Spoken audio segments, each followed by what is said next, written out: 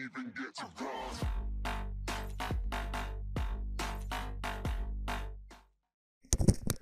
Bismillahirrahmanirrahim. Today we are going to implement NOT gate in Quartus 2. For this purpose, I have already opened Quartus 2. Go to File menu, click on New Project Wizard. A window will pop up. This window will show you the introduction of the new project wizard. Click on Next. Here you have to specify the directory for your project. Click here. Remember, you have made a folder by the name of experiments, so you have to go to that folder.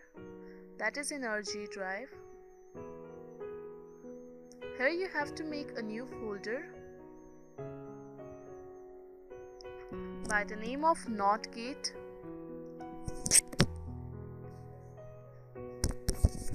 Click Open.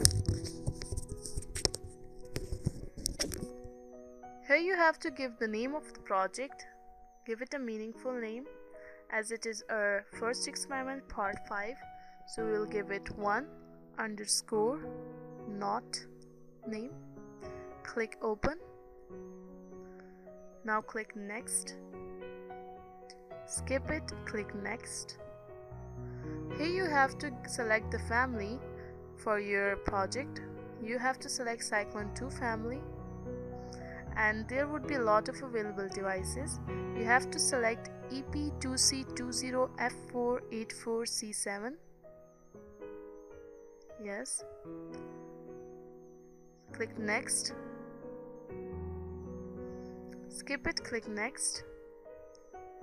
It will show you the summary of your project. When you click on Finish, the project would be created.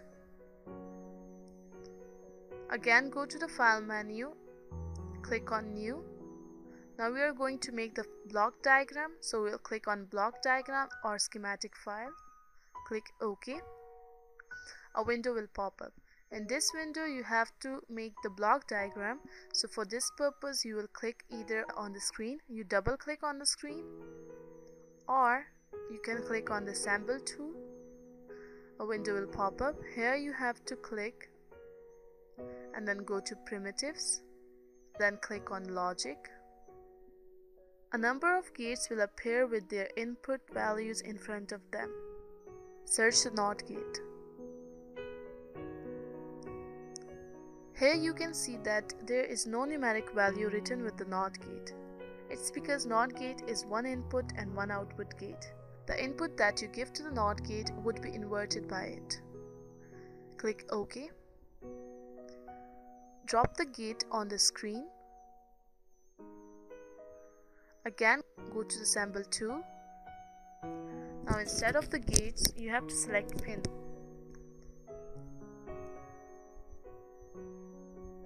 Click on Input. OK. Drop the pin. Again, go to the Sample tool. Click on Output. Click OK. Drop on screen. Now join it. Bring it near and then bring it back. Bring it closer and then bring it back. Now the connections are made. Give the name to the input and output.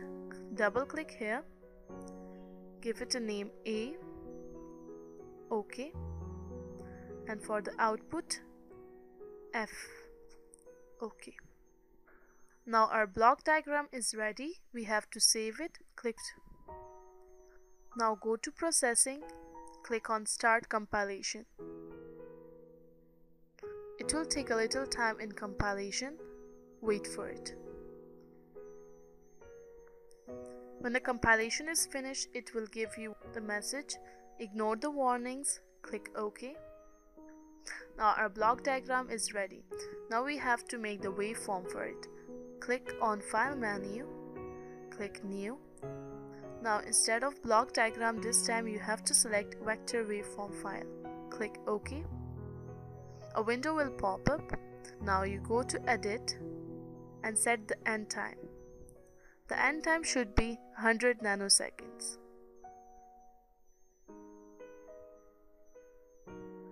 click OK. Again go to the edit menu and set the grid size. The grid size should be 10 nanoseconds. Okay, it is already 10 nanoseconds. Now in the name column you have to click anywhere, right click anywhere, click on insert, insert node or bus, click on node finder. Here make sure that in filter all the pins are selected. Click on list, so the list of the nodes found will appear in the nodes found column. In order to copy them, click here, so the nodes would be copied over here. Now click OK. OK. The input and output pins would appear over here. Now you have to select A, right click on it and go to value, clock. Here you have to give it a time period. It is 10 nanoseconds. I am setting it to 20 nanoseconds. You can set it on any value. Click OK. Now go to assignments and click on settings. Change the simulation mode from timing to functional. Click OK. Now save it. Click on file and save. OK, save. Now go to processing and start compilation.